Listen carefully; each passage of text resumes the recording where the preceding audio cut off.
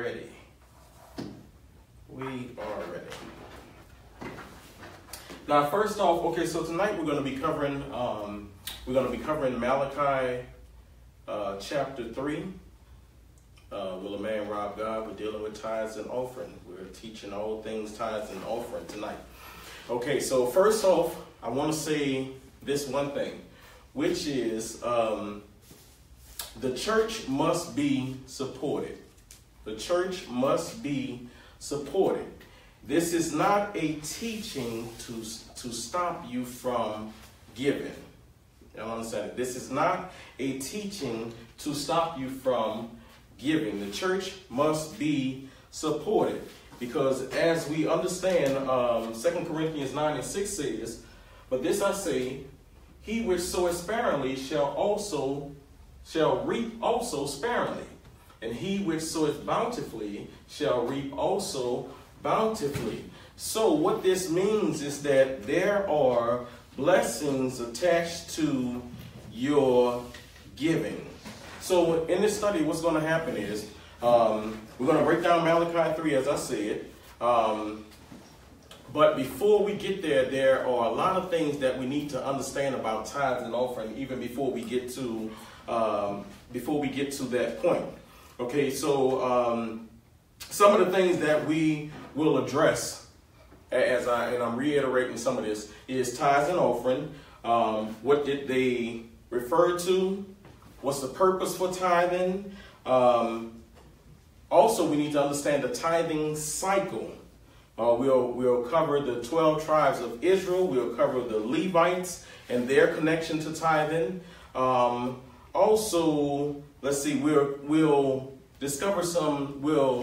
cover a few issues, which is why people will say that, oh, I think this is why we still should be tithing.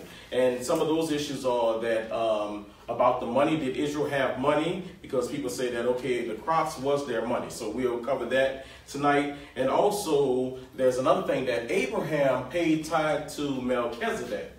So we will cover that as well. Also, the New Testament law of giving. And how was tithing re-implemented? And also, why is this teaching important? Why is this teaching important? Solana, are you monitoring that? Okay. All right. So, and if there's a question or whatever, maybe you can ask it. Okay. So let's get into Malachi. Let's go to Malachi 8, which says, "Will a man rob God? Yet ye have robbed me, but ye say, wherein have we robbed thee? In tithes and offerings. Ye are cursed with a curse, for ye have robbed me, even this whole nation. Bring ye all the tithes into the storehouse, that there may be meat in mine house. And prove me now herewith, saith the Lord of hosts, if I will not open you the windows of heaven and pour you out a blessing, that there shall not be room enough to receive it." Verse 11, "And I will rebuke the devourer for your sakes, and he shall not destroy your fruits of your ground, neither shall your vine cast her fruit before the time in the field, saith the Lord of hosts." And verse 11, "And all nations shall call you blessed, for ye shall be a delightsome land, saith the Lord of hosts." Now, this has become, Malachi 3, has become the scripture used in many churches to enforce and or justify giving your money. There is a connection to it that if you don't give your money, that you are what? That you are cursed. And they use this scripture to justify it. But I have a question, which is, what if I told you that tithing never referred to money? And that we have developed the wrong meaning of tithing? That's one question I want you to consider. Another thing is, what if I told you that tithing was under the law of Moses? And the New Testament did not teach tithing. Another thing for your consideration. So Malachi 8 says, will a man rob God? Yet ye have robbed me. But ye say, wherein have we robbed? Wherein have we robbed thee? In tithes and offerings. So now, let's get into it. First of all, like I said, there are a few things that we have, there are a lot of things that we have to understand even before we get to Malachi 3. There are a lot, so many things that we have to understand before we get to Malachi 3. Hey, what's going on? All right, so let's start with what does tithe and offering mean? What does offering mean? We'll start with offering because offering is simple. What does offering mean? Okay, so we find out that, and here's why I said earlier, you needed to have the Blue Letter Bible or some type of concordance, because if you click on that word on offering, it'll take you to the Hebrew word that tells you exactly what it is. We're on Malachi 3. Okay, it'll tell you exactly what that word meant, because the Old Testament was in Hebrew, New Testament, Greek and Latin. Okay, so since it's the Old Testament, offering is from the Hebrew word terumah. Terumah, which means offering, contribution, offering to God, an offering of grain, money. See that? So we see money clearly there, right? Terumah, offering, contribution, offering to God, an offering of grain, money, etc. We see money there, okay? Now, what are the types of offerings? The Bible lists 6 types of offering, and 5 of them are listed in Leviticus 1 through 5. They list 5 types of offering. The first one is the whole burnt offering, which is for atonement. And I'm not going to really go in depth and cover these things, like go in the scriptures and read them, because we have a lot to cover. So what you guys can do is, we have the chapter. You can just read there on your own, but we're going to just cover what the main types are. So the first type of offering is the whole burnt offering. That's for atonement. The grain offering is covered in chapter 2. That's a gift to God. The third one is the peace offering, which is for fellowship. That's in chapter 3.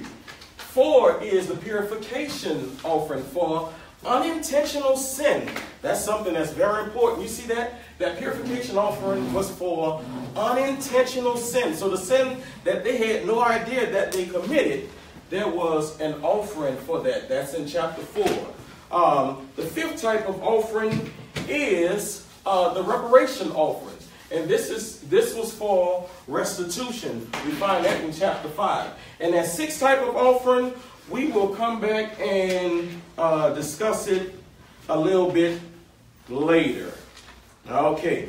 So what we find out is the purpose of the offering system was for worship and to atone for sin. Okay, so now let's go to tithing. What does tithe mean? What does tithe mean? Now, when we look at Malachi 3 and 8, it says that, will a man rob God?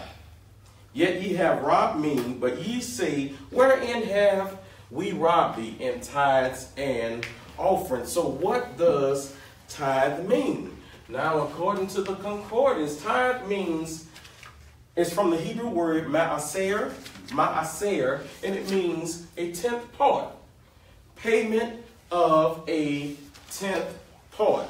Now, does anybody notice one thing that's clear between offering and tithe? Because offering clearly said what? That it could be what? Money. All right. But here, with tithe, it says a 10th part. Payment of a what? 10th part. Okay, that's very important to understand. All right, now let's get through, because this is going to get kind of interesting. We have a lot to cover tonight. It's going to really get interesting.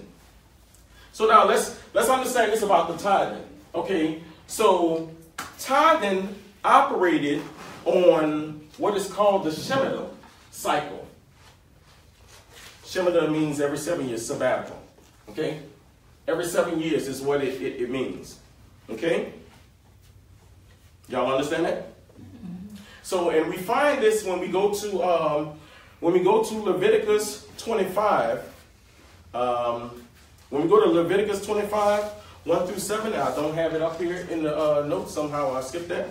Leviticus 25, 1 through 7 tells us that, and the Lord spake unto Moses in Mount Sinai, saying, Speak unto the children of Israel, and say unto them, When ye come into the land which I give you, then shall the land keep a Sabbath unto the Lord. Okay? You understand that? I don't know how I missed that. Okay. Verse 3 says, 6 years thou shalt sow in thy field, and 6 years thou shalt prune thy vineyard, and gather in the fruit thereof. How many years?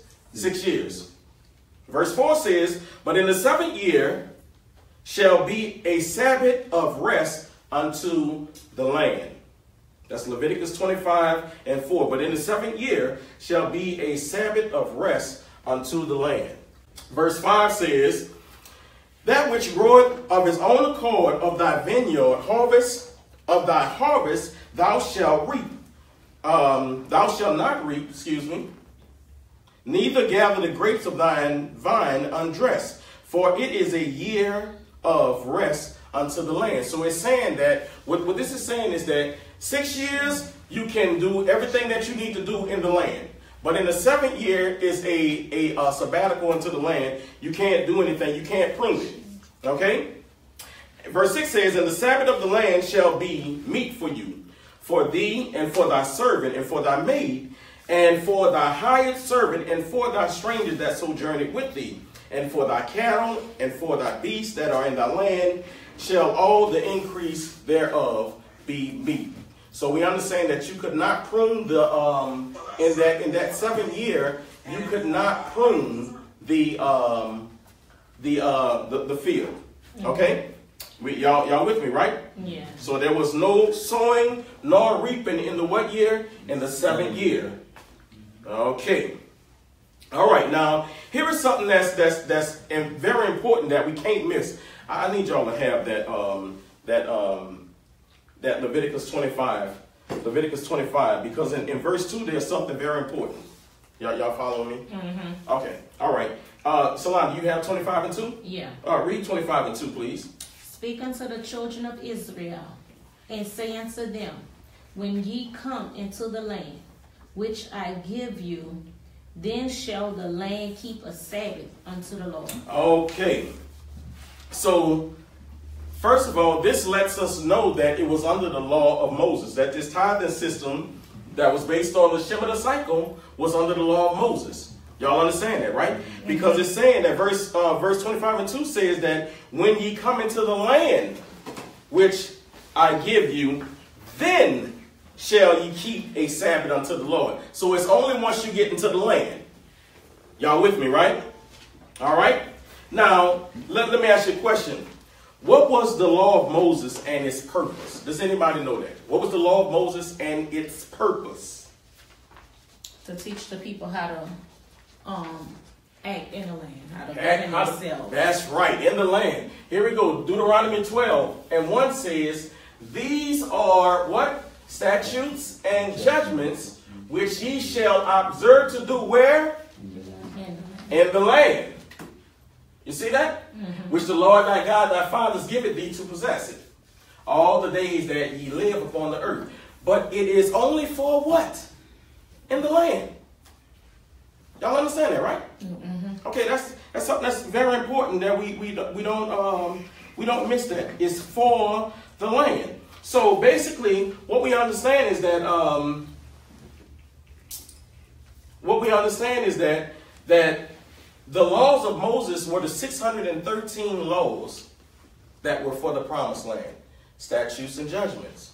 An eye for an eye. That's a judgment. Okay, do not mix linen and wool. You see, those are laws, those are rituals. But they was for the promised land. It was all about clean and unclean. Y'all understand that? In the promised land. That's what the purpose of the laws of Moses was. Now, just so you can hold something in your mind, this is the law. When Jesus said in Matthew 5:17, think not that I am come to destroy the law or the prophets. I am not come to destroy, but to fulfill. He's talking about that law of Moses. Okay? That's what he's talking about. He's talking about fulfilling that. These statutes and judgments. Because it's no longer an eye for an eye, right? We have grace now, right? And if you don't understand, say like, thou shalt love the Lord thy God with all thy heart, mind, soul. God is jealous, no other God before him. That can't be fulfilled. That can't be completed. That's throughout. Y'all understand that? Mm-hmm. Not to lie, not to steal. That's throughout. But, however, these statutes and judgments for the promised land, that could change. That's what he fulfilled. Okay? We're talking about the land. Okay? And we understand that God promised land to who? Israel. To Israel. So Israel is who? God's chosen people. Right? Mm-hmm. God's chosen people is Israel. Okay? So, let's see the connection. We understand that, and I'm just showing you this because we just read about the land, but I'm going to give you more information than you'll probably need so you can get a deeper understanding. Okay, but in Genesis 15 and 18, in the same day the Lord made a covenant with Abram, saying, unto thy seed have I given this land, from the river of Egypt unto the great river, the river Euphrates. Okay, so we're understanding that, right? Okay, so now let's get into the land. So God's chosen people, who was who? Israel, right? Was promised land. Okay, so now let's look at something. The 12 tribes of Jacob, the 12 tribes of Israel. Watch this. Okay, so you had Reuben, Simeon, Levi, Judah, Zebulun, Issachar, Dan, Gad, Asher, Naphtali, Joseph, and Benjamin. These were his 12 sons. The 12 tribes of Israel. But now, here's something that I always say. There are actually 14 tribes. When it comes to the land, there's going to be 14. And sometimes it's a bit confusing. But let me show you why there is 14. Because when we understand Joseph received a double portion. Mm-hmm. Right? So that's the 12 plus 2. Is going to equal 14, right? Now, but here's how it still ends up being 12. Because Levite didn't receive land. Y'all understand that? Mm-hmm. Joseph himself didn't receive land. His 2 sons received it. So when it came to the land, you had Reuben, Simeon, Judah, Zebulun, Issachar, Dan, Gad, Asher, Naphtali, Ephraim, Manasseh, and Benjamin. So when it came to the land, no land for Joseph, no land for Levi. Okay? We understand that? Mm-hmm. But we need to understand why. So we need to understand why didn't the Levites receive land? Does anybody know? Why didn't the Levites receive land? Because they were to keep the tabernacle. All right, okay. Let's go here. So we're getting into the purpose of tithing here. Deuteronomy 10 and 8 says, at that time the Lord separated who? The tribe of Levi to bear the ark of the covenant of the Lord, to stand before the Lord, to minister unto him, and to bless his name unto this day. Okay? Mm-hmm. Therefore, Levi had no part nor inheritance with his brother. He didn't receive land. Why? The Lord is inheritance. According as the Lord thy God promised him. So do we see that? Right? Yeah. Now keep paying attention. Watch this. Numbers 18, 26 through 28. I will just do 26. 26 says, thus ye also shall offer and heave offering unto the Lord of all your tithes. Who is, okay, because he's talking to, y'all understand, he's talking to Levi right here. which ye receive of the children of Israel. So, pay attention. Thus ye also shall offer and heave offering unto the Lord of all your tithes. So it's saying that Levite, you're going to offer heave offering unto the Lord of all your tithes. Y'all seeing that? Y'all understanding that, right? Which ye receive of the children of Israel. Why? Why are they receiving it? Thus ye also shall offer heave offering unto the Lord of all your tithes, which ye receive of the children of Israel, and ye shall give thereof the Lord's heave offering unto Aaron the priest. Why were they receiving the heave offering? Y'all don't know? Okay, let me tell you why. Because they didn't receive land. Since they didn't receive land, what God did is gave them the tithe. Y'all understand that?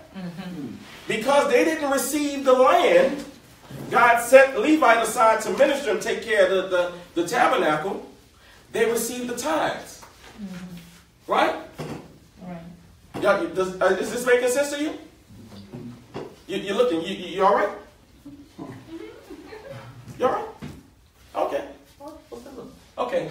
So, the children of Israel was promised land. Levite was separated from them. And from the land, remember they was to do these things once they got into the land, right? From the land, they were to give tithe to the priests. Right? And we're going to cover what this verse is saying. We're going to, because this is one of the types of tithe. We'll get to that very shortly. So basically what happened is the tithes were given of the Holy Land and to the Levites as their inheritance. Okay, y'all with me, right? If you have a question, stop me so I can stop and break it down. All right. Now, understand this. We just said that, that the tithing was part of the 7-year cycle, the Shemitah cycle. Now, this is one thing about the Bible. I'll give you this right quick. It's called the heptadic structure, right? Remember, I said that before. The heptadic structure. What is heptadic structure? It's the number is 7. Because all throughout the Bible, you find the number 7. Everything is connected to 7. Okay, and we understand that in Hebrew. I don't really know Hebrew, but from what I've been reading and studying, when you get to the Torah and stuff like that, the numbers are divisible by 7. The words are divisible by 7. 7 is just all throughout. Basically, they call that the heptadic structure, which is another thing that lets you know that man could not have written the Bible. Okay. All right, so anyway, this goes to the tithing cycle as well, because there's 7 types of tithes. First of all, there is the yearly tithe. Okay? What's the name of it? The yearly tithe. And give you an example of it. The yearly tithe, Leviticus 27:30. And all the tithe of the land, whether of the seed of the land or of the fruit of the tree, is the Lord. It is holy unto the Lord. Now, while we're reading these things, I want y'all to start paying attention to what they're saying that tithes are. Because we already know that the tithes has to come from where? Where does the tithe come from? The land. The land, the promised land. Okay? So right here we see, in all the tithe of the land, whether of the seed of the land or of the fruit of the tree, is the Lord's. It is holy unto the Lord. All right? And let me show you. Let's go ahead and read verse 31 while we're here. And if a man will at all redeem aught of his tithes, he shall add thereto the 5th part thereof. What is that saying? Oh, where I say. It's saying that if a man wanted to keep his tithe, he would add money to it, add a 5th to it. Okay? So and if a man... So if he wanted to keep the fruit of his tree, he would have to add. He would add a 5th to it, and so he would pay what it was worth plus a 5th. Okay, y'all understand that? All right, keep going, because I don't want you to be messed up on that as an example. Okay. All right. So then there was the festival tithe. This is the second one. The festival tithe. Deuteronomy 14, 22 says, thou shalt truly tithe all the increase of thy what? Seed, that the field bringeth forth each year. See, because right now we make seed be what? Money. But it says increase of thy seed that the what? That the field bring forth. Okay, ain't no way to change that into money. Okay, verse 23. And thou shalt eat before the Lord thy God in the place which he shall choose to place his name there. The tithe of thy corn, the tithe of thy wine, thine oil, and the firstlings of thy herds and of thy flocks, that thou mayest learn to fear the Lord thy God always. So we saw some more things there, right? Mm-hmm. Okay. Well, let's go to, that was 23. 24 says, and if the way be too long for thee, so that thou art not able to carry it, what are we talking about? Carrying what? The tithe. We're talking about the tithe. If the way be too long for thee, so that thou art not, let's go back. Let's go back to 23. And thou shalt eat before the Lord thy God in the place which he shall choose to place his name there. Do y'all understand what this is saying? The place where he shall choose to place his name. That's talking about the Ark of Covenant. Mm-hmm. Okay? All right? The tithe of thy corn, of thy wine, thine oil, and the firstlings of thy herds and of thy flocks, that thou mayest learn to fear the Lord thy God always. That you see the connection there, right? Mm-hmm. Tithing is connected to learning to fear the Lord thy God always. Y'all understand? Keep that in mind. Verse 24 says, and if the way be too long for thee, what way? Where God has chosen to place his name. Mm-hmm. If it be too long for thee, so that thou art not able to carry it, your tithe, if you're not able to carry your tithe, because if it's your money, you could just put it in your pocket, that you're not able to carry it, or if the place be too far from thee, which the Lord thy God shall choose to set his name there, when the Lord thy God has blessed thee, then shall thou, what? Turn it into money. Turn it into money. Turn what into money? Your tithe. So turn your tithe into money.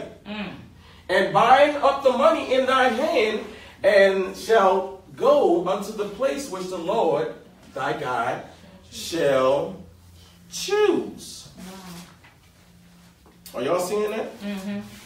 Y'all sure y'all seeing that? Mm-hmm. So let's go here, because we saw a few things. Let's go. So the question is, did Israel have money? Because, why are we asking this? Because there are some people that will say what? That the tithe at the time was their money. So, did Israel have money? Leviticus 27:31. Remember, and if a man will at all redeem out of his tithes, he shall add thereto the fifth part thereof. Mm-hmm. We also just saw that what? If the place was too far, then you could what? Turn it into money. Mm-hmm. So that proved that what? They had money. They had money. So that proves that what? Tithing had nothing to do with their money. Mm-hmm. But let's continue. Let's continue. We're still talking about the festival tithe. Verse 26. And thou shalt bestow that money for whatsoever thy soul lusted after. Okay, so what we're going back to talking about the festival tithe. If it was too far, they would convert it into money. Now, when they get there, when they get to the place where God has chosen to place his name there, now it says, and thou shalt bestow that money for whatsoever thy soul lusted after. Who is it for? For Israel. It's for them. Y'all seeing this? For oxen, or for sheep, or for wine. Because some people are going to say that. Remember, I think, Contrary, you said something about the wine. You was taught that the wine was different, right? Right? Yeah. Or for wine, or for what? Strong drink. Okay, that covers that, right? That shows you wine and strong drink. Okay? Because it was not a sin to drink. Okay? Because we know that the Jews, they had vineyards. Okay? Or for whatsoever thy soul desired. So it's saying that your tithe, for the festival tithe, you're able to buy whatever you want to use your tithe for. And thou shalt eat there before the Lord thy God, and thou shalt rejoice, thou and thine household. Verse 27, watch this. And the Levite that is within thy gates, thou shalt not forsake him. Don't forget about Levi. Right? Because remember, the tithe was for who? for Levi, right? Because they have no inheritance in the land. So it's telling right here, for this type of time, for the festival time, don't forsake Levi, for he had no part, no inheritance with thee. You see that? Y'all with me on that, right? Yeah. Okay. All right. So let me tell you a little bit about this festival time. Basically, 3 times a year, Israel had to keep a feast in a year, but it was the men of Israel. They had to keep a feast before the Lord 3 times a year. That was the festival time. Okay, and I guess let me show you right quick the rules of the feast. It had to be within the city where the temple was located. Israel provided the food. They provided their own food for it. If the city where the temple was located was too far, the tithe was converted to money. We just read that. And the money was taken to the temple where the city was. Once at the city, the money was then used to buy whatever food or wine needed for the feast, because it was for them. The meal was shared with the Levites, widows, strangers, and who? Poor. And the poor. And they were forced to rejoice. Okay, but you see the poor, right? So let me throw something else out there to you. The poor people did not pay tithes. Just hold on to that. It's getting kind of quiet now. Just hold on to that. All right, next we have the 3rd year tithe. Deuteronomy 14:28. At the end of 3 years, thou shalt bring forth all the tithe of thine increase the same year, and shall lay it up within thine gates. And the Levite, because God is constantly reminding you, don't forget Levi. He doesn't have any inheritance in the land. And the Levite, because he had no part, nor inheritance with thee, and the strangers, and the fatherless, and the widows, which are within thy gates, shall come, and shall what? Eat and be satisfied. That the Lord thy God may bless thee, and all the work of thine hand, which thou doest. So there's blessings connected to them keeping that tithe, that system that God had in place. So I'm going to give the chosen people the land. What grows from the land, you give it to the Levites, right? Because they're going to feed you what? What are the Levites feeding you? The word. The word of God. Okay. All right. And once again, we see the poor there again, poor was able to come and eat freely, right? Okay. All right. Deuteronomy 26:12. Still talking about the 3rd year tithe. When thou hast made an end of tithing all the tithes of thine increase in the 3rd year, which is the year tithing, and has given it unto the Levite. See that? Still tithing to the Levite. We're gonna continue seeing that. Tithing and Levite is together. You don't see one without the other. The stranger, the fatherless, and the widow, that they may eat within thy gates and be filled. Then thou shalt lay before the Lord thy God, I have brought away the hallowed things out of mine house, and also have given them unto the Levite, and unto the stranger, to the fatherless, and to the widow, according to all thy commandments which thou hast commanded me. I have not transgressed thy commandments, neither have I forgotten them. So what this is saying is, guess what? This was under the law of Moses now. Understand this. They were required to do this. Right? So it's saying that, guess what? I done did everything that you done commanded me to do. So I haven't transgressed thy commandments. Neither have I forgotten them. That's very important as we go forward. Now, the 3rd year tithe, remember, because we're talking about what? That 7-year cycle. Right? So that means that the 3rd year tithe happened when? The 3rd and the 6th year. The 3rd and the 6th year. Okay? The 3rd and the 6th year. All right? Y'all with me, right? Happened in the 3rd and the 6th year. All right, then we move on to the tithe of tithe. Okay, because this is what we was covering earlier when we was talking about the Levites. Thus speak unto the Levites, and say unto them, when ye take of the children of Israel the tithes, which I have given you from them for your inheritance, right? What's the purpose of the tithes? When ye take of the children of Israel the tithes, which I have given you from them for your inheritance. Okay? Then ye shall offer up what? and heave offering of it for the Lord, even a 10th part of the tithe. So watch this. So what this is saying is the Levites had to take a 10th of what they got, and they offered it to the priest, to Aaron in the priesthood. Y'all understand that?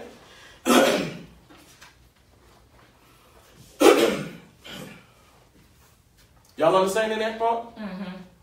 Thus ye shall offer and heave offering unto the Lord of all your tithes, which ye receive of the children of Israel. And ye shall give thereof the Lord's heave offering to Aaron the priest. And this is called the what? Levitical tithe. The Levitical tithe. So they're going to take a 10th of what they have and give it to the priest. Mm-hmm.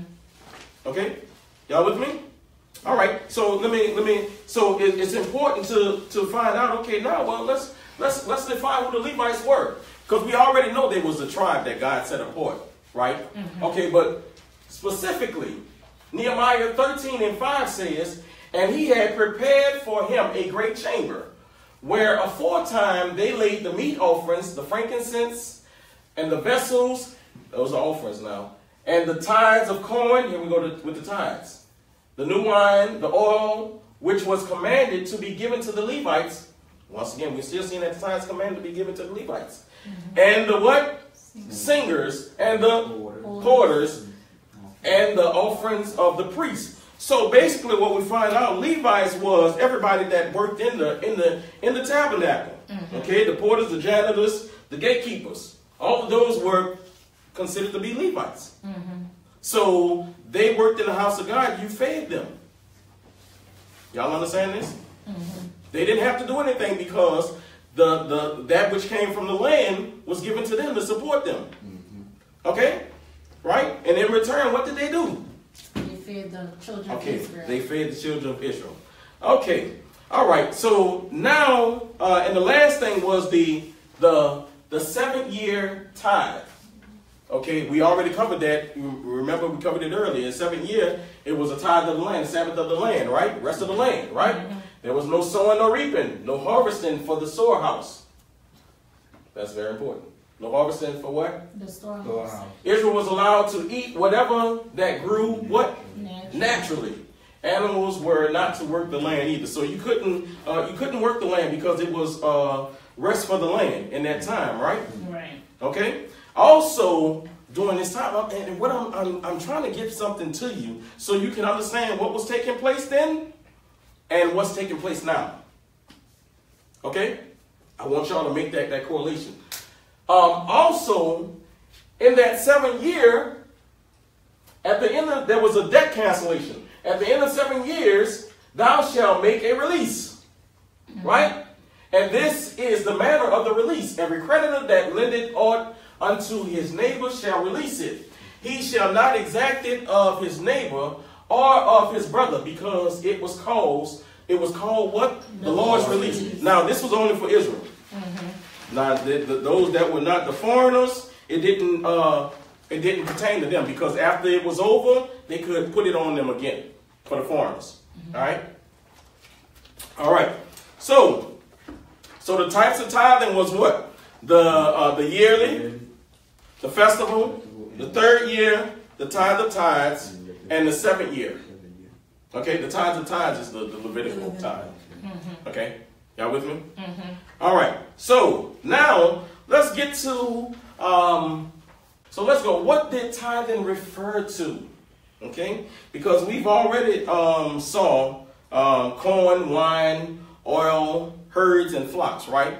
We've already seen that, right? Mm-hmm. Okay. We haven't seen that tithe refer to money, right? Right. Only time it referred to money when they said what? Converted. Mm-hmm. Or if you wanted to keep your tithe, then you add money to it. Mm-hmm. Right? Y'all with me? Mm-hmm. Okay. All right. What did tithing refer to? Leviticus 27:30 says, and all the tithe of the land. So it referred to what? All the tithe of the land. It referred to the land, once again. And whether of the seed of the land or the fruit of the tree is the Lord's. It is holy unto the Lord, because the land was what? Holy. The land was holy. Okay? Mm-hmm. Please don't forget that. The land was what? Holy. The land was holy. Now let's go to, and we're going through here just to show you all the mentions of tithes and what they were. 2 Chronicles 31:5 says, and as the commandment came abroad, the children of Israel brought in abundance the first fruits of what? Corn, wine, or honey, of the increase of the what? Field, and the tithe of all things brought they in abundantly. All of those things they just said. And concerning the children of Israel and Judah, now, okay, let me ask you a question. Why are we seeing Israel and Judah here? Because it was a split. Because by now he had split. Okay, so Israel was the northern kingdom and Judah was the southern kingdom. All right, they split. Okay, y'all with me? That dwelt, okay, and concerning the children of Israel and Judah that dwelt in the cities of Judah, they also brought in the tithe of what? Oxen and sheep, and the tithe of holy things which were consecrated unto the Lord their God, and laid them by what? The heaps. And laid them by heaps. That's piles. That's stacks. Okay. All right. Let's keep going. Let's see. Where am I at here? Nehemiah 10:37. And that we should bring the first fruits of our dough. Now, is that money though? No. No, it's talking about real dough. And our offerings, and the fruit of all manner of trees, of wine and of oil unto the priest. To who? The priest. You're still giving it to the priest. To the chambers of the house of God. To the chambers of the house of God. And the tithe of our ground unto the Levites. And the same Levites may have the tithes in all the cities of our what? Tillage. What is tillage? That's when it's connected to gardening. Working the land. You work in the land. You see that? So that's, once again, that's telling you the connection. You see that? The that? tithes come from the land. That the tithe is coming from the land. That's a good question. All right. Then we go to, let me show you this. Matthew 23. Because my thing is, I've said that what? I said that the New Testament did not teach tithing. Right? Now, we're going to see that Jesus, in Matthew 23, Jesus made a reference to tithing. Woe unto you, scribes and Pharisees, hypocrites! For ye pay tithe of mint and anise in coming, and have omitted the weightier matters of the law, judgment, mercy, and faith. These ought ye have done, and not to leave the other undone. Now, two things, let me say right quick. It said that they paid tithes of what? Mint, anise, and coming. Did you see money? No. Because it also right behind that saying, and ye have omitted the weightier matters. So is the weightier matters money? No. No. You see? Judgment, mercy, and faith. Those are the weightier matters. You see that? But now let me get, I don't want to get too deep, but let me get deep real quick. You have to understand that even though Matthew is the New Testament, the way they put the books together, anything with Jesus, the New Testament should start with Acts. When the church began. That's when the New Testament should really start. Because that's after Jesus died. See, that's why people have a problem understanding how he fulfilled the law. See, if it started over after he died, it would be able to understand that, okay, all of this was under the law. But by starting in Matthew when Jesus came, instead of when he died, that creates a problem for people. But understand this, the New Testament should start when Jesus died. That's why the Hebrews said that you have to have the death of the testator before the testament is valid. You understand? So that means that when you have a will and testament, it's only valid when? After you die. After you die, your will kicks in. So after Christ died is when the New Testament should kick in. All right? Y'all with me? Okay. So, real quick. So Jesus made a reference to it. Right? What's your question? My question is, when you say when you're supposed to omit one and leave the other one undone, that doesn't mean that both of them should be kept. The laws and the judgments and the mints and in the coming. Okay, so listen to this though. What are we talking about though? What are we referring to? Go ahead. Go ahead. We refer to the tithe. Uh-huh. Down to the minutes and the judgment and Right. the laws. They don't, if they say if you omitting one and keep another one, you should have done both. It's saying that, listen, yeah, it's saying that, okay, you can't do one Without the other. without the other. See, because the thing is, understand this. See, this right here is visual. People see you doing that. Oh, I'm paying my tithes. Or I make sure I pay my tithe. But when it comes to mercy and faith, not so much. See, because we have to understand that the hypocritical element of believers has always been throughout. That's why when Paul started writing to these churches, he was putting things in order. Y'all praying like y'all hear people pray. You know what I'm saying? Not everybody talking in tongues. Paul had to set all of these things in order. What are y'all doing? You say, you trying to do what everybody else do? No, it's not the way it works. Okay? So that's more important than anything. Yeah, of course it is. Because understand this. So listen to this. The laws of Moses were rituals.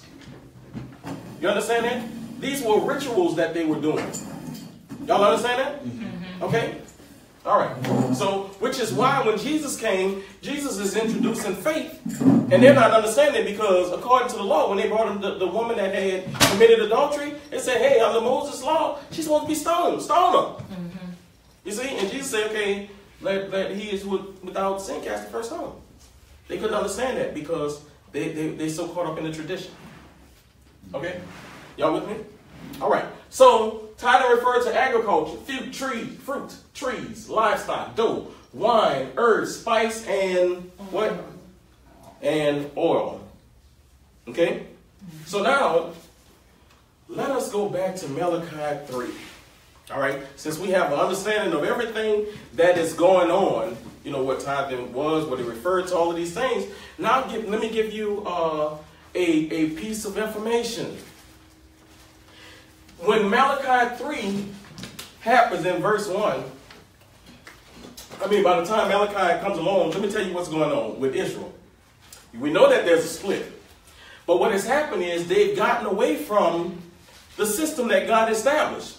Remember, Israel was supposed to take the tithe and give to the Levite, right? And in return, Levite was teaching them the word of God, right? But what happened is, and notice that God always told Israel to what from the rest of the people? Separate, don't mingle with them. But what has happened is, Israel started mingling, even that's why the purpose of the split. They started mingling, they're involved in idolatry, and all of these things that's going on. So this is when we arrive at Malachi. So now they're getting everything back together. Y'all understand that?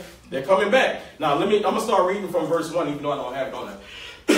But I want you to understand, take that, listen to what I just said. Now they're coming back, trying to get back right with God. Okay? Malachi 3:1 says, behold, I will send my messenger, and he shall prepare the way before me, and the Lord whom ye seek, shall suddenly come to his temple. So that means that what? They're separated. Y'all understand that? All right? The Lord whom ye seek, who you looking for, shall suddenly come. Okay?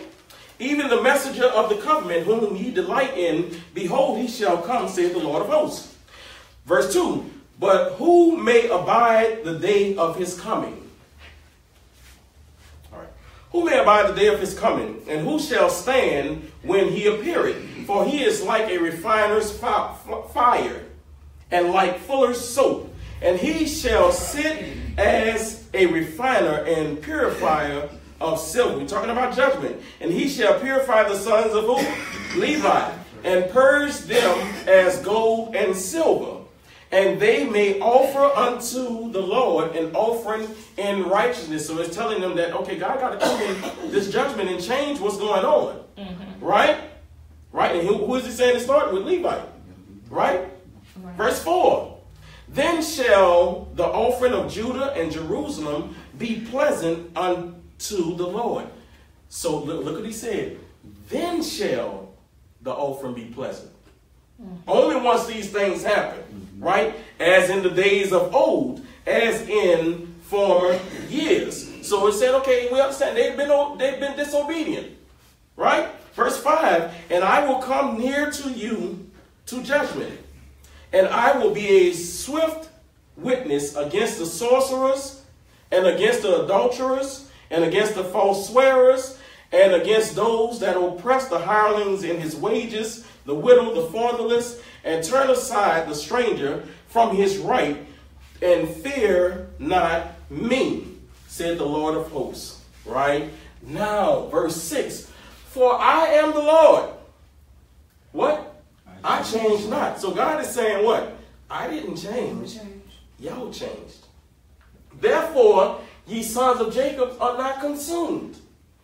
Even from the days of your fathers, ye are what? Gone away from mine ordinances. Remember those statutes and judgments? And have not kept them. So now God is saying what? Return unto me. And I will return unto you, saith the Lord of hosts. But ye said, wherein shall we return? Where are we going to return at? Verse 8 said, will a man rob God? Yet ye have robbed me. But ye say, wherein have we robbed thee? In tithes and offerings. So let's go and look at these words. Verse 8, will a man rob God? What does it mean to rob? Rob comes from the Hebrew word kavah, to cover, defraud, diminish, or destroy the value of. So when it said, will a man rob God, you're saying that God is not who he is. Remember, because God had what? He had a system in place. From the land, you pay the tithes to the Levite, right? They feed you. I'm with you. And that system is going to take care of itself. Even the land is going to prosper in that system that I have in place. But now that y'all separated, I forgot one thing. See, because at this time, Levite was now forced to go out and work. The Levites was no longer in the temple. They was doing other stuff. Because now they got to survive. You see that? So, will a man rob God? Yet you have robbed me. You're not trusting me. You're not trusting the system that I put in place. You're going out doing it yourself. You see? But you say, wherein have we robbed thee? In tithes and offering. My offering system that I had set up, and my tithing system that I had in place for my people. You're not worshiping me. You're not doing anything. And you're not being fed the word. Verse 9. So ye are cursed with the curse. For ye have robbed me, even this whole nation. Since you're not trusting in me, you're being disobedient to me. What? You're cursed with a curse. Now, where's the connection to this? Verse 9. It's Deuteronomy 28. The curse is for being disobedient. Right? Deuteronomy 28. The curse is for being disobedient. You are cursed because you've been disobedient to me. Because God said, okay, if you become disobedient, then all of these curses, the people are going to copy. All of these things are going to happen to you for being disobedient. All right? Verse 10. Verse 10 says, bring ye all the tithes into the storehouse, that there may be meat in mine house. And prove me now herewith, said the Lord of hosts, if I will not open you the windows of heaven and pour you out a blessing, that there may not be room enough to receive. Bring ye all of the tithes. We know the tithes is what? From the land, right? Yeah. Bring ye all the tithes into the what? Bring ye all the tithes into the storehouse.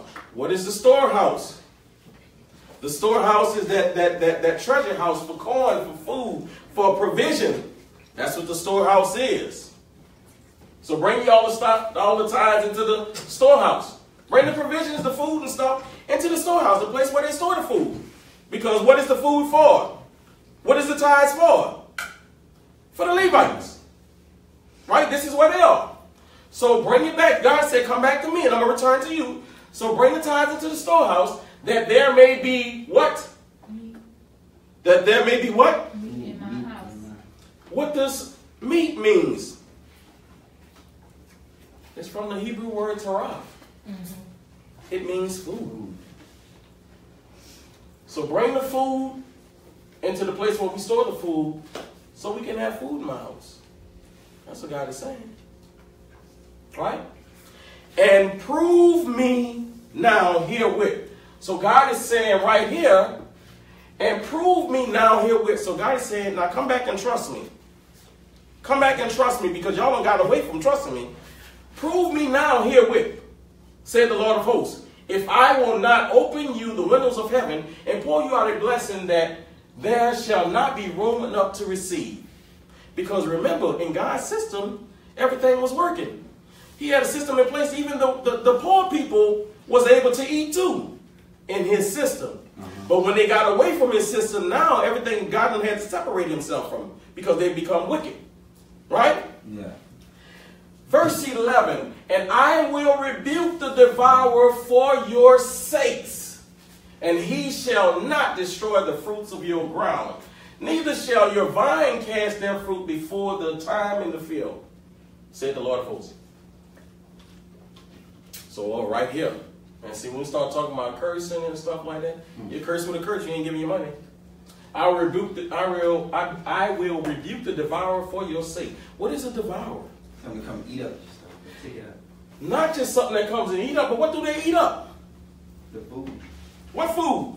That's in the storehouse. The food in the ground. The food in the ground. The devourer eats the fruit in the ground. The fruits and the vegetables in the You see, so what was growing, the devourer would eat that, would destroy that. So God is saying, and I will rebuke the devourer for your sakes. Because don't stop right there. And he shall not destroy the fruits of your ground. You see that? That's not it. See, we don't say this part. Neither shall your vine cast her fruit, what? Before the time. Because if the crop is premature, you can't eat it either. But notice how none of this has anything to do with money. You see that? You see that? And then it's saying that in all the nations shall call you blessed, for ye shall be a delightsome land, saith the Lord of hosts. So now he's going back to 28, Deuteronomy 28, the blessings part. Because now when you come back to me, do what I say to do, buy it back into my system, trust in me. Because understand this, what does God want from us? He wants us to trust him. That's why I say, first seek ye the kingdom of heaven and his righteousness. And then everything else is going to be added. He wants us to trust him. You see? And that's what he said. If you trust me, you're obedient, there's blessings. If you're disobedient, you don't trust me, then guess what? There are consequences. You see?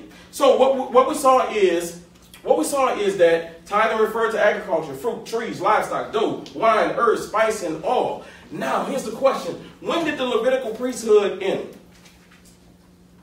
When did the Levitical priesthood end? Anybody know? When Jesus died. When Jesus died.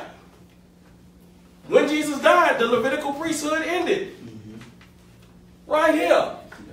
Matthew 27:50. Jesus, when he had cried again with a loud voice, yielded up the ghost. And behold, the veil of the temple was rent in twain from the top to the bottom, and the earth did quake, and the rocks rent. Because this is saying that, okay, guess what? Now, I no longer need to go to the priest who goes to God on my behalf. That system is over. Are y'all understanding that? Because also, let me tell you this. Also, even with the offering system that they had in place. Remember they had the peace offering, the unintentional offerings, the meat offering, all of these things that they have in place. Guess what? You understand that God is, that Jesus is peace. Right? We get peace through him. Y'all understand that? So this is why I always say it switched from being physical. They had to physically do these things to spiritual. Now, what is our offering? Because somebody said this the other day. Yeah, well, if that's the case, then the offering system, how the offering system going to be spiritual? Because now you present your body as a living sacrifice. That's your offering. That part of it. Now, with the money part, that's still in. But we're going to cover that. We're going to cover that. We'll cover that. All right, so that's what happened with the when the Levitical priesthood ended at the cross. All right. So therefore, you should be thinking in your mind, if tithe and offering was connected to the priest, the promised land, the priests, and the Levitical priesthood ended. So what about tithes? Who do you give them to? That's a great question. Who do you give them to? So pretty much today, there is no Levitical priesthood, and this goes back to that law of Moses when Jesus said in Matthew 5:17, think not that I have come to destroy the law or the prophets. I am not come to destroy, but to fulfill. Now let me switch it up. Let's go to some money. What is the New Testament law of giving? Anybody ever heard of that? What is it? A cheerful giver. 2 Corinthians 9:6 says, okay, by this I say, he which soweth sparingly shall also reap sparingly, and he which soweth bountifully shall reap also bountifully. Because now we're making everything about money, right? Verse 7 says, every man according as he purposed in his heart, so let him give, not grudgingly or of necessity, for God loveth a cheerful giver. Okay, because now we're talking about what? We're dealing with what now? We're talking about money. Okay, what's your question? My question is, when he talks about God said, it said, give, it shall be given unto you, pressed down, shaken together, running over, men shall give unto your bosom. That's talking about money there too. It is it's connected to money, but it is also a what do you call it? What do you call the example? Oh, I didn't know. What's the example? What is the example called in the Bible? Apparel. Go. Okay. So understand this, because once again, there are blessings attached to your giving. Okay, you understand that? There are blessings attached to your giving. But hold on to that, because we're talking about money. We're talking about money now. Yeah. Mr. Davis asked from Facebook, did Jesus pay tithes? Bible verse. Okay, so I don't know of a Bible verse where Jesus paid tithes, but we have to understand that Jesus came up during the time that Jesus came up, he did adhere to what was going on. Right? We understand that? So, I mean, but I haven't found a scripture that says that he paid tithes. All right, Mr. Davis? All right? Cool? All right. But, like I said, we know that Jesus, whatever was in place, he still did that. It's just that he introduced something new he introduced a new covenant, what was coming up. Okay?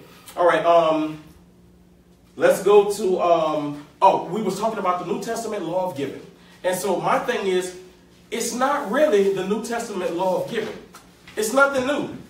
And I'm going to tell you why it's nothing new. Because when we go back to the Old Testament, remember I was talking about that 6 type of offering? What was that 6 type of offering? Free will. Free will. So let's go back to the Old Testament and see something. Exodus 25 says, 25:2, speak unto the children of Israel that they bring me a what? Offering. Okay, because now we're getting ready to build the tabernacle. Of every man that what? Giveth it willingly in his heart. Because what? This is about the heart. But now we're talking about the valuable stuff, right? Ye shall take my offering, okay? And this is the offering which ye shall take of them. Gold, silver, brass. You see all the valuable that's coming in place? Blue, purple, scarlet, fine linen, goat's hair, ram skin dyed red, badger skin, shittim wood, oil for light, spices for anointing oil, and for sweet incense, onyx stones, and stones to be set in the ephod, and in the breastplate. And let them make me a sanctuary, that I may dwell among them. So God is saying, okay, now I need some valuable. I need an offering. But guess what? I ain't going to take your offering from you. Everybody that's willing. You see that? Everybody that's willing. When it comes down to your money, because what is God concerned with? The heart. The heart. Always. I said, he ain't going to make you serve him. Right? Everything about God is about the what? About the heart. So even when it comes down to your money, it's still about the heart. Because listen, offering for me of your valuables, willing heart. Every man according as he purposed it in his heart. Never change. Because if you give for the wrong reason, guess what? That pressed down, shaking together? No. It's not going to happen. It's not going to happen because you're not giving for the right reason. Y'all understand that? But then also, now here's what's amazing. In Exodus 36, what's happening here in 36 is the people done gave so much. Why are they giving? Because guess what? It's from their heart. But listen, the people done gave so much that, and they received all the offering, which the children of Israel had brought for their work of the service of the sanctuary to make it withal. And they brought yet unto him free offerings every morning. How often did they bring it? Every morning. Every morning, free offerings. And they spake unto Moses, saying, watch this. The people bring much more than enough for the service of the work, which the Lord commanded to make. And Moses gave commandment. And they caused it to be proclaimed throughout the camp, saying, let neither man nor woman make any more work for the offering of the sanctuary. So the people were restrained from bringing. You see that? So now, let me tell you this. See, this is for the pastors that believe that if we teach that tithing is not required, the people ain't gonna give. See, that type of thinking is the same thing that's in Malachi 3, will a man rob God? Are you saying that God is not who he is? Because right here, when God asked them, they gave. They gave more than enough. Are y'all seeing this? So that means it's a lie. That's why I say, if there is a pastor that doesn't want to teach tithing, that tithing is Old Testament, and all that, what is your personal gain in it? And a lot of times that's what it is. Wow. They ain't going to give. They ain't going to give nothing. My money going to be messed up. But it's either you trust God or you don't trust God. Which one is it? Because if you don't trust God and you're trying to manipulate the people, then you're robbing God. You're saying that God is not who he is. You're defrauding God. You see that? By the New Testament, tithing had ended. Okay? You don't see, besides that reference that Jesus made, you don't see anything about tithing in the New Testament. And y'all have any idea why? Huh? Y'all know why? Why? Why you don't see a reference to tithing in the New Testament? Because the priesthood had stopped. Right? Now watch this. Let's watch Paul. Acts 18:3. And because he was of the same Christ, he abode with them and wrought for by their occupation. They were tent makers. Now Paul is saying that he was a tent maker. Paul is saying that he was working. Right? First Thessalonians 2:9 says, for ye remember, brethren, our labor and our travail, for laboring night and day, because we would not be chargeable unto any of you. We preached unto you the gospel of God. So he's saying that, wait a minute, we're not y'all burden. We're not going to be a burden on y'all to take care of us. Giving you the gospel of God. You see that? That's what we're doing. Are y'all seeing that? Huh? Y'all with me? We will not be chargeable unto you. You see that? Paul was telling you that he was working. Because understand this. In the New Testament, if anybody was going to be receiving tithes, guess who it would have been? Paul. Y'all understand that? How important Paul was in the New Testament?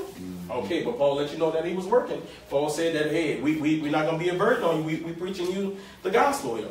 Okay? Now let's go to another question that people have an issue with. Here it is right here. Abraham paid tithes to Melchizedek. Okay, so what's the significance of this? They say that because Abraham paid tithes to Melchizedek, that was before the law, so therefore we should be paying tithes now. Huh? Okay, so watch this. Watch this. Let's go ahead and clear this up. Genesis 14:18 says, and Melchizedek, king of Salem, brought forth bread and wine, and he was the priest of the Most High God. And he blessed him and said, blessed be Abram of the Most High God, possessor of heaven and earth. And blessed be the Most High God, which had delivered thine enemies into thine hand, and he gave him tithes of all. You see that? And he gave him tithes of all. So, let's go back here. What does tithe mean? It's a tenth part. It's a tenth. 10th part A tenth part of what? of the land. Of the land. All right. The land. That's what the tenth part. Tithe is a tenth part. Now that's what tithe means, a tenth part. Okay, we understand that the tithe that Israel was required to pay was of the land. All right. So now, what I'm going to have to show you is that this tithe that Abram paid was a tenth of something else, because tithe is just what? A tenth part. So to do this, let's go to Numbers 31. Because what was happening? Abraham had came back from war. All right, he had came back from war. Okay, look at this, Numbers 31 and 3.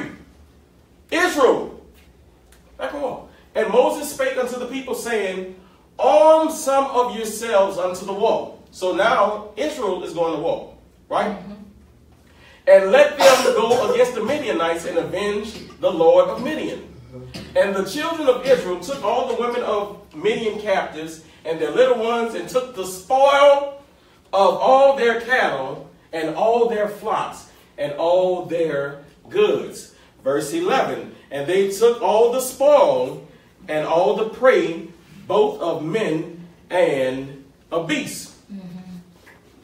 Drop down to verse 26, and it says, take the sum of the prey that was taken, both of man and of beast, thou and Eleazar the priest, and the chief fathers of the congregation. What does prey mean? Malchobah, which means captives, booty, spoil. Okay? Let's see what's going on. And divide the prey into 2 parts, between them that took the war upon them and went out to battle, and between all the congregation. So what are they doing? They're dividing the spoils, what they've taken. Right? And here we go. And levy a tribute unto the Lord of the men of war which went out to battle. 1 soul of 500, both the persons and of the beeves and of the asses and of the sheep. Take it of their half and give it unto Eleazar, who? The priest, for what? A heave offering. For an heave offering. All right? So what we're seeing is that at war, whenever they got something from war, they had to pay a spoil for it. Are y'all seeing that? Because understand this, nothing happens in the Bible out of place just one time and then that's it. So when you say that Abraham paid tithes, and therefore we should still be paying tithe, no, because it wasn't even for Abraham what he paid. He had just got this from war, and what Abraham said, I'm not taking up none of it because I don't want you to say that you made me rich. See, that's what Abraham said. So it didn't even belong to him. He paid a tenth of the spoil. Watch this, but let's go to Hebrews 7 and 2 says, to whom also Abraham gave a tenth part of all. See that? See that what it says now? He gave a tenth part of all. First being by interpretation king of righteousness, and after that also king of Salem, which is king of peace.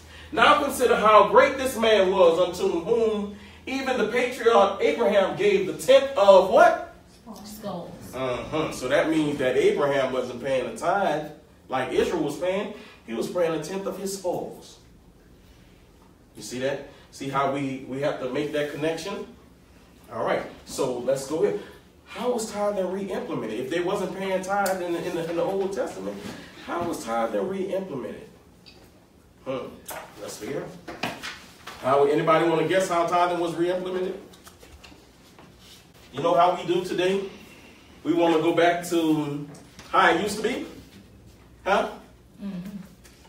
We don't sing the same old songs no more. We don't have revival no more. You know, we always want to live in the past. Same thing happened with this. So what happened is, during the it started off with Cyprian,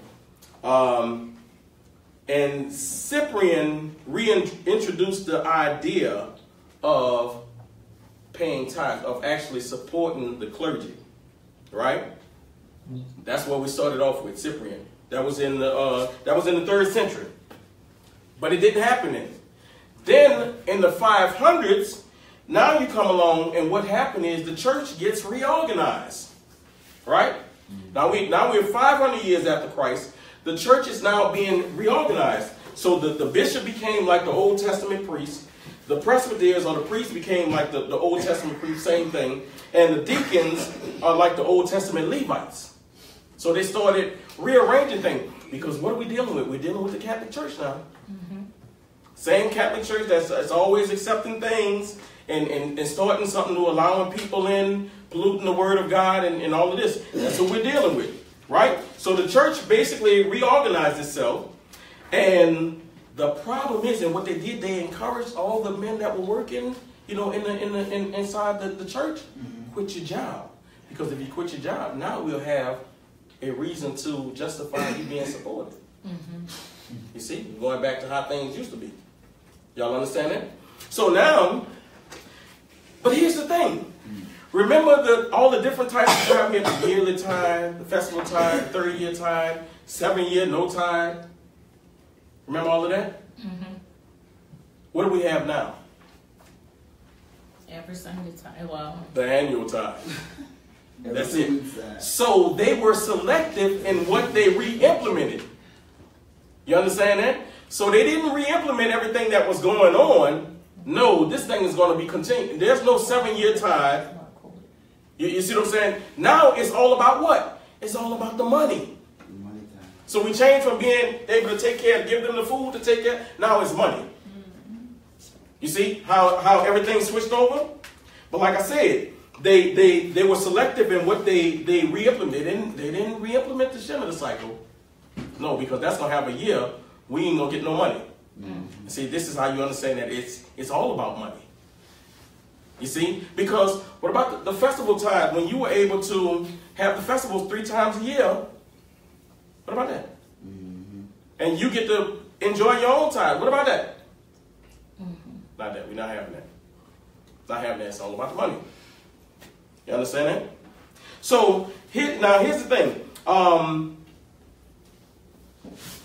And basically, let me say this. Basically, I think it was in the 700s. I know I had it written down somewhere. I don't see it in my notes. But basically, in the 700s is when they actually implemented it and they was paying tithe. And they started off by saying that, okay, if you don't pay tithe, then guess what? You're guilty of sin. It became a sin. Does that ring a bell? Because all of that is what led to you're cursed with a curse. You see? It happened back then. Because they're trying to force you to do what? To pay the tithes. Right? Now here's the thing. As I said earlier, the church has to be supported. Okay? There are blessings attached to your giving. Now, if this teaching causes you to stop giving, then you wasn't giving for the right reason from the start. You understand that? Like I said, there are blessings attached to your giving when you give from the heart. God has to honor that. That's a principle of God. Whatever you do for God, guess what? He has to come back and bless you. All right? And as 2 Corinthians 9:8-12 says, and God is able to make all grace abound toward you, that ye always having all sufficiency in all things may abound to every good work, as it is written, he that dispersed abroad, he hath given to the poor, his righteousness remaineth forever. Now he that ministereth seed unto the sower, both minister bread for your food, and multiply your seed sown. You understand that? Guess what? When you honor God. You see that? Because it's God the one that's allowing all of this to happen. Okay? And increase your fruits of your righteousness, being enriched in everything to all bountifulness, which causes through us thanksgiving to God. For the administration of this service not only supply the want of the saints, but is abundant also by many thanksgivings unto God. So here's what we learned. Now, and guess what? Let me say this. No, let me just recap what we learned right quick. What we learned is that even though Israel had money, tithing had nothing to do with money. Right? When did their money come into play with tithing? When they converted it. When they converted it, or when they wanted to do what? Keep it. Oh, which is another thing. That's a great point. Which is another thing. So think about it today. If you want to keep your tithe, you add 1/5 to it. See how crazy that would be? If you want to keep, you don't want to pay your money, then you add a fifth to it and pay that amount. That doesn't make sense, right? So if I wanted to keep my fruit, I keep my fruit and just give the Levites money. That's right. Whatever the fruit was worth, and you add a tenth to it. That's how it worked. We also understand, we covered that Abraham paid a tenth of his spoils from war, which was required by Israel. He did not pay tithe, he paid a tenth of his spoils from war. Okay? We understand that tithing ended in the New Testament when Christ at the cross. That's when the Levitical priesthood was abolished, because Christ became our priest. Y'all understand that? So, and here's the thing. Here's why this type of teaching is important. Because when you teach tithing, it's symbolic of saying that Christ is not who he is, and that he did not do what he did at the cross. Because before that, they were cursed. So if you go back and teach tithing, it's like you putting the curse back on the people. And also, understand this. If you are influencing the people to give because, okay, God is saying give it or you're going to be cursed, you know, this and that, guess what? That's a form of witchcraft. Because you're manipulating the mind. Oh, yeah. God is nowhere in there. And once again, God does not bless you because of what you call it, because you call it a tithe or an offering. God blesses you because it's from your heart. And whatever you give. Because you have to realize this. Not grudgingly or out of necessity. I've heard pastors say, okay, you ain't got it no way. You might as well give it. You ain't got your light bill anyway. You might as well get after God. The Bible never says that sowing a seed is your answer for anything. When it comes to you need a blessing, sow a seed. That's not what the Bible says. You need a healing, sow a seed. Sow $1,000 seed. Even when it get down to the churches, we got the $1,000 line, $10,000 line. Really? What is the biblical principle behind it? Because it's what? It's all about money. And then you got people that are partaking in it because guess what? Because of the show. This is the same thing that Paul was saying, what Paul was trying to put in order. Because now they're doing it for a show. God is not honoring that. You don't have anything coming. There's no return on that. But a lot of times it's out of desperation also. Yeah. They're desperate and they allow blessing. Not knowing that obedience, I mean, Yes, he wants you to give me it's more. better than sacrifice. That's right. Because you have to understand, if you honor God, if you trust God, then God will make a way. You know, once was young, but now I'm old, never seen the righteous forsaken. There's no way around it. You have got to trust God. And that's what Israel had done. They had gotten away from trusting God. And they, you know what, the Levites said, hey, we got to go out and work. We got to do something. Because this thing ain't working. Because God said, y'all ain't trusting me. And anytime you don't trust, God's not going to come in and say, hey, listen, what are you doing? Come on and grab you and break. No. God's not going to do that. You have free will. You had a question? Go ahead. I'm just saying that God must rather more of you, more of your you pouring out your heart and yourself to Him than the tangible things and material things. Right, because it's all about the heart. Yeah. Listen, God doesn't need your money. What can you get? The cattle on 1,000 hills belong to Him. Everything belongs to Him. What can you give Him? Think about that. Oh, you know what? You know what else I failed to mention before I. So that means the people that think that you can tithe your time. Time is not one of the times. That is impossible. You know why it's impossible? Anybody know why it's impossible now? Well, we know that it wasn't even in the Old Testament. You can't give time because time don't come from the land. But right now you need to understand that too. You were bought with a price. Your whole life belongs. Your whole life belongs to God. So how are you going to give God 10% Of your life. of When you belong. Of what belongs to Him? 100%. How do you even measure out 10% of your time? Let's go down. What are you basing it on? That makes no sense. Go ahead. I belonged to a church where at the time I didn't have a job. I was living in Milton. And that's what the pastor would tell us, to tithe our time. And all that is manipulation, because the tabernacle, the church was reigned by the Levitical priesthood. He didn't need the people from the outside to come in and do things in the church. I mean, that's right. Now, if you study, it's common sense. But back then, especially if you don't know and you have a heart to give, you just want to be obedient to the Lord, and that's how a lot of this stuff get put on people, because they want to be obedient. And see, you have to, like I said, you have to trust God. But like you made a very important point, which is even the janitors and stuff that was working there, guess what? But they still had a tithe of what they was receiving. So you won't volunteer in the church, and you know it's all out of order.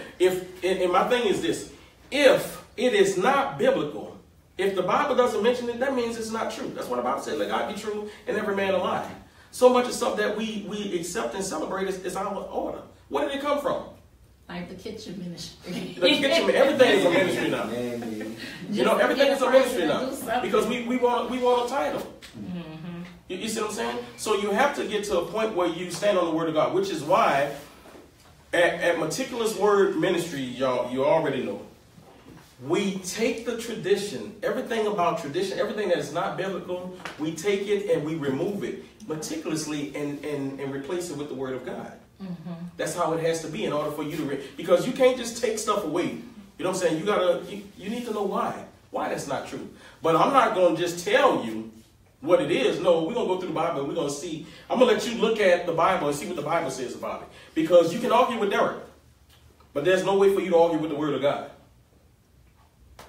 You see, and that's how it has to be. We have to, because so much that we celebrate was implemented by people that possibly wasn't even believers.